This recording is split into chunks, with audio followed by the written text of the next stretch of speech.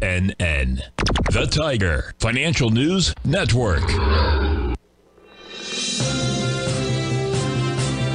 TFNN Headline News Update.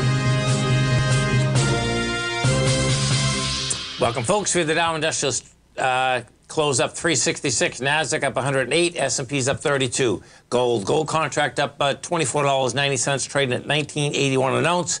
We had silver up 24 cents, $25.26 an ounce. Light sweet crude up $1.58, $75.73 a barrel. Notes and bonds, 10-year note flat, 112.23. The 30-year up 7 ticks at 126.25. And King dollar up 108 ticks, trading 99.950. Euro at 112.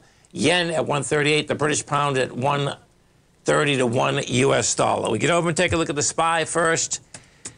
And what you have out here, you get price spread out here, folks. So, and you get volume. You know, volume come in at the end. So look at this. You needed 69 million. We're probably going to get it. You get 66 million. So you're going to have a small ABC up in the SPY, because the SPY is open for a little bit longer. So you're going to have an ABC up in the SPY. And that would be, let's see, what do we got? 451. Well, that's a decent ABC up. That's 37, so you get approximately 13, which you get you about 463. And right now you're at 454. The Qs, that means the Qs made it also. I mean, at the end, that means at the market close, we put a lot of volume in here. There you go. Well, the Qs need another 2 million shares, but they'll get that. Need 55 million, or at 53 million right now. Q's more than likely going to have an ABC structure up also. And in that particular case, let's see how close we are to these highs there in the Q's. So the highs in the Q's are 408.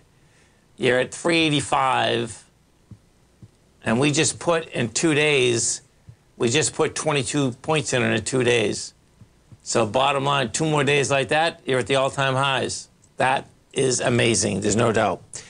Gold also, ABC structure on the way up. We take a look at the gold market. That's up 24.90 today.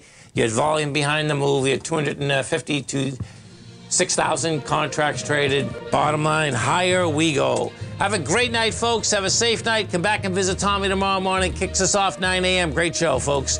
Look at him, folks.